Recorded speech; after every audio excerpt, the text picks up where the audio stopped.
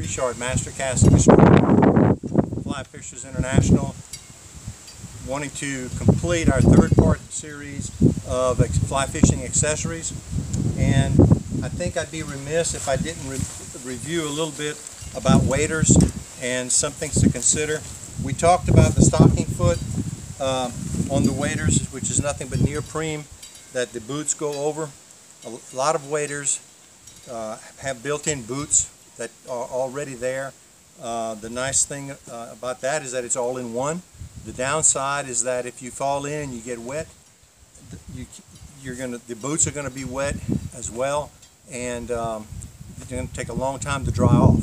So the stocking foot will dry off a lot quicker. Plus you take the boots off and dry them independently, which makes it a lot quicker drying time. And a lot of the boots now come with the BOA laces, which are really nice. They do simply just wind up the lace as opposed to having to lace all the holes in your boots.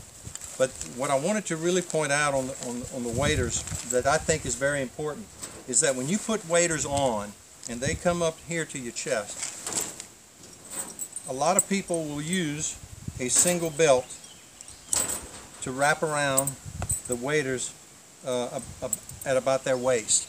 And that's fine, and that has worked for years and years and years. What I would like to suggest to you is that once you get the waders on, you put this first belt on, and then you put on a second belt at the very top of the wader. And that is going to really protect you if you fall in the water from getting water past your belts.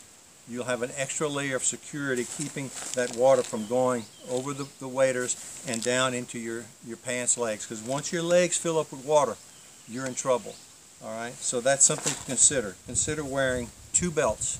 The last thing I'd like to talk to you about is that if you're in inclement weather and you need a rainproof jacket, there are a number of jackets out there that are rainproof that work very well as a fly fishing jacket. They come with a number of pockets, and this one happens to come with a pocket in the back that's waterproof that you can zip up if you want to carry extra fly boxes or groceries or bottled water.